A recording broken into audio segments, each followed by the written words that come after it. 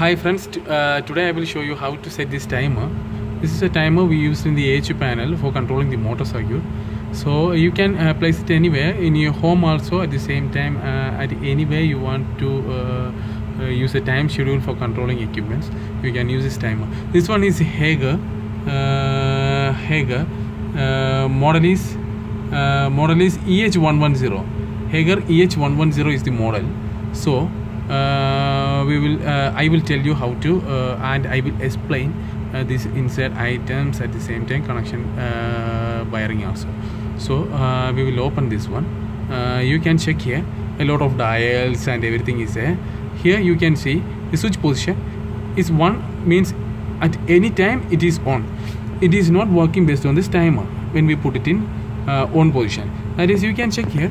This is the power supply module, 230 module, 5 and 6 is the 230 module we are providing, the coil supply. At the same time, this one is NC1 and this one is NO and this one is common. You can check there is a wiring diagram here, common, NO and NC. So we already for timer position, we will connect in NO position and common. This is common and NO position. So for to work the units in based on this timer, we will put the switch in the center position. Center position is the timer position. At the same time, this off position means the timer will not work any time when we put it in off position. At the same time, when we put it in on position, timer will continuously work any time regardless of this timer. Okay. So in the center position means it's in auto. That is, it will run based on this timer settings. You can check here. A lot of dials are here. The outside dials represents the hours and the inside dials represents the minutes. Okay, so you can set here, you can see here a lot of singles adjustable dials are there. We can adjust this timer based on these dials. Okay, before that we should need to correct the time setting in this timer. That is, you can see a arrow here. Here the time setting is 4:30. That is, I will check the correct time setting now. I will set it. It's 4:30 means 30 means need to dial this one. That is, put it hour based on this area, rotate this one and put it in 16. Oh, it is now 19. Okay, sorry. I will again put it 16. At the same time, you need to rotate this one to 6. That is, now it's 6:30. Okay. Now it's 6:30. That means you need to 6:30 now. 6:30 in the bow. Okay. 6:30 in the bow. Okay. So before checking this one, you need to adjust. For to work this timer, we need to adjust these dials. Sorry, one of the dial adjustment screw go downside. Okay, now it's okay. You can check here.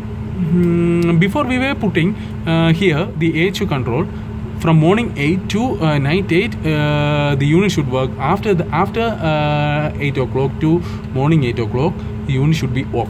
It will automatically work based on this sequence through this time. We can set here.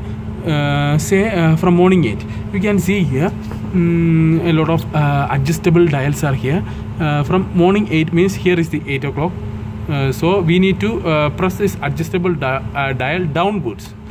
You can see we can adjust that one. So from morning 8 to night 8, that is, you need to adjust every dials from 8 to night 8 means 20. 20. You need to adjust these dials downside.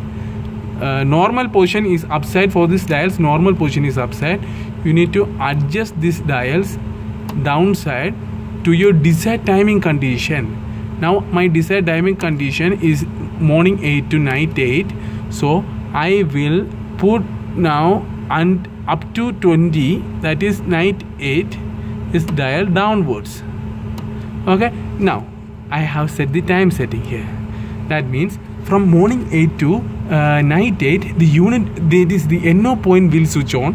That is, the unit will already seen here, we wired in the NO point. So the command will come from here. At the same time, the unit will run from morning 8 to night 8, and after night 8 to morning 8, unit should be off. That means we didn't unlock this adjustable dials to downwards. These dials adjusted to downwards will work in NO point. At the same time, the another units which were not adjusted will work in NC point, that is off position. Okay, so based on, you need, for putting in timer option, you 100% sure you need to put this switch in between these two. There is a central position. You need to put this switch in the central position. If you put it in downward position, it will be manually 100% every time on. So based on this sequence, it will be on.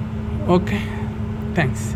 This is the basic arrangement. At the same time, you don't need to forget there is a wiring diagram here. 5 and 6 shows the coil supply. At the same time, this one shows the control supply module.